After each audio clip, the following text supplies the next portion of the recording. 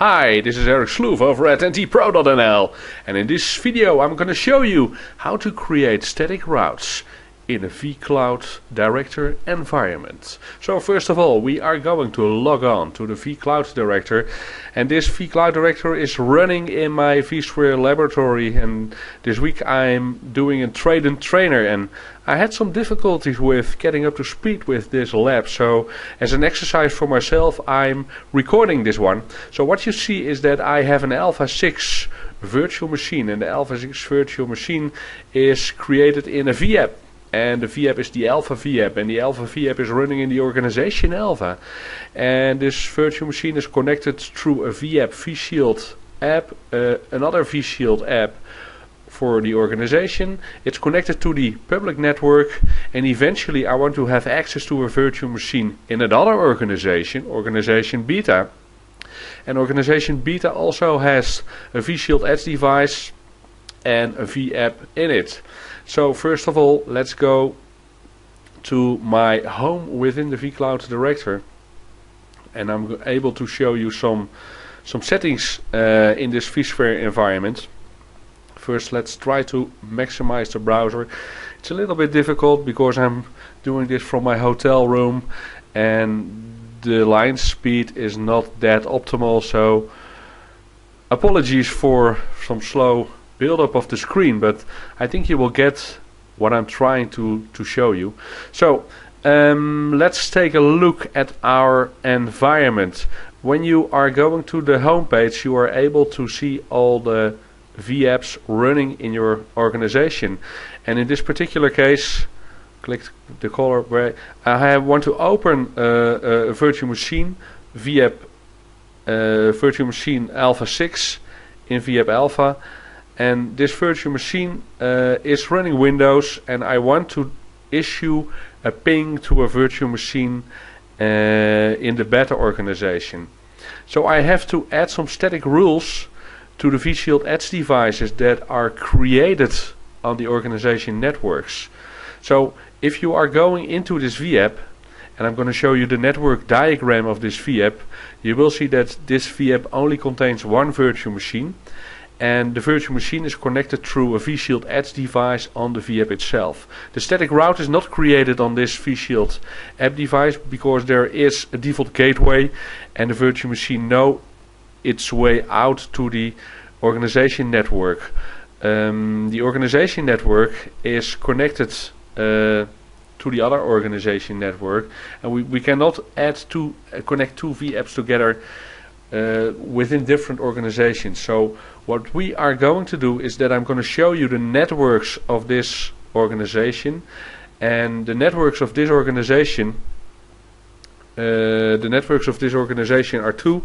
We're only using the second one because the second network is configured as an external public network, and it's connected to the 192.168.2.1 network, the external network 2. And when you right click this network, you are able to select configure services. So configure services mean that you are configuring the vShield Edge device, and the vShield Edge device we are going to configure right now is the one that's positioned here. This is the vShield Edge device, and I want to give this virtual machine, this Alpha 6 virtual machine, access to the outside world. But also, if traffic comes in, I want to lead the traffic to this VM. So the traffic to Beta 2, 192.168.2.10 must go to the next hub, 192.168.11.1 or 226. So 172.20.11.226.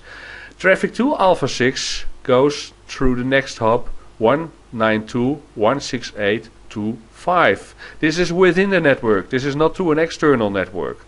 So the 2.5 address is right here, 192.168.2.5, and that will lead to the internal Alpha 6 virtual machine. So if you need to pause this video to take a better look, be my guest. Those two static rules are created on the Alpha organization vShield Edge device, and we have to do the same on the Beta organization at vShield App Edge device. So let's go over to the vCloud director again, and when you go to myCloud, sorry, you have to go to systems, I think.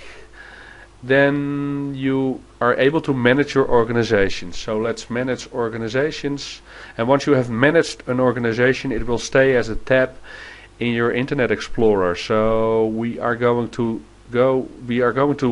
manage the beta organization, and the beta organization will be opened, and in this organization I'm able to select the vApp 2, and if you're going to look at the network diagram, you see two virtual machines, one CentOS and one Windows machine. Both machines are fenced by a vShield add device on vApp level, and I'm going to show you those vShield add devices later on. But first of all, we want to administrate the network, because this vApp in the beta organization is also connected to an organization network, and the organization network is connected to the external public network, the same external public network which is used in the alpha organization. So this organization network needs to be configured, and we also need to put in some static routing. So what we're going to do is that we are going to configure the vShield add device, and we are going to tell that outgoing traffic must go to 172.20.11.202, and traffic within this vApp will flow to the VM behind 11.3. So we need another outside network rule and another inside network rule, static rule. So when I jump to static rules, you will see that I'm able to configure those rules. So traffic to alpha 6 has the next hop of 172.20.11.202. Let's jump back to the picture. So there it is, 172.20.11.202. And when we're looking at the second rule, to the beta 2 rule, it jumps back to 11.3. So there's the 11.202 rule, and on the other hand is the 11.3 rule. So within the network and to the external network is both defined on the vShield add device of this organization beta. And once I have configured both organization alpha and both organization beta, and I've told where to drop the packets once they leave the organization, I'm nearly done.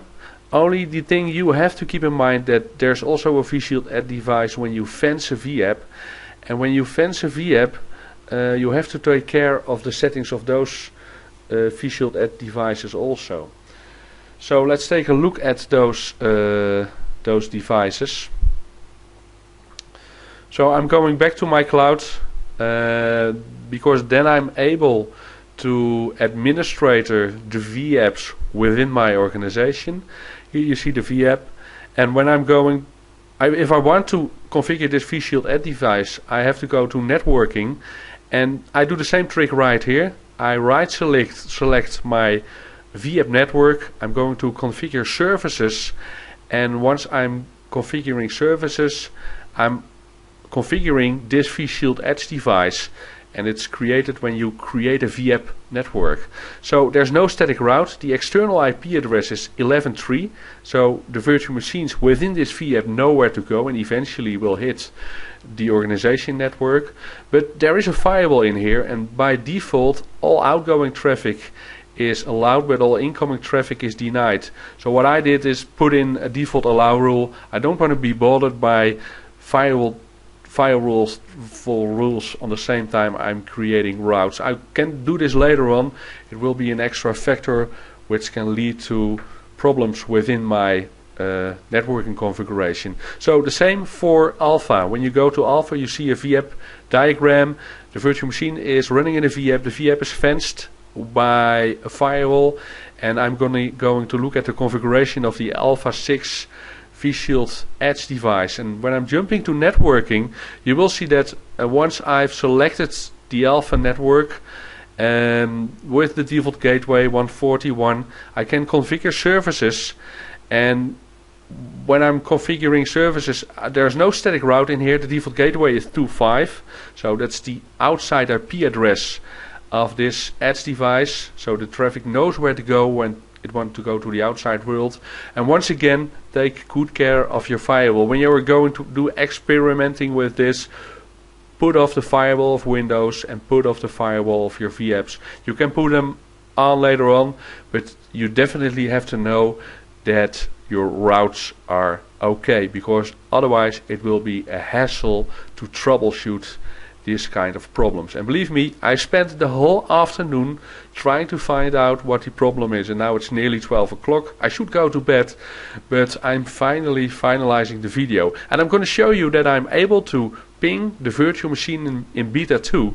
So let's give it a try. Let's type in the command ping, and we are going to ping 192.168.210.3 or .2, it doesn't matter. Both virtual machines are in the vApp beta 2.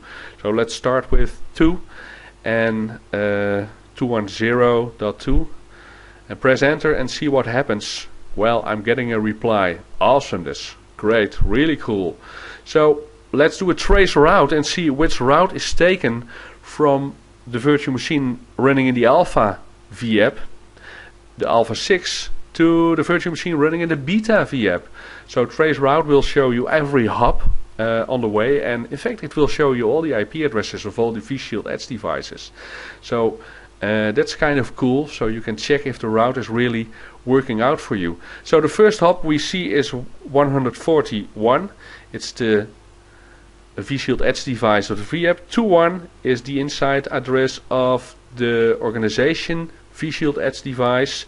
Then 172.20.11.226, it's the outside address of the beta.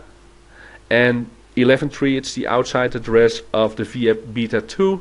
And 210-3.3 is the IP address of the VM we are trying to reach. So there you see all the hops.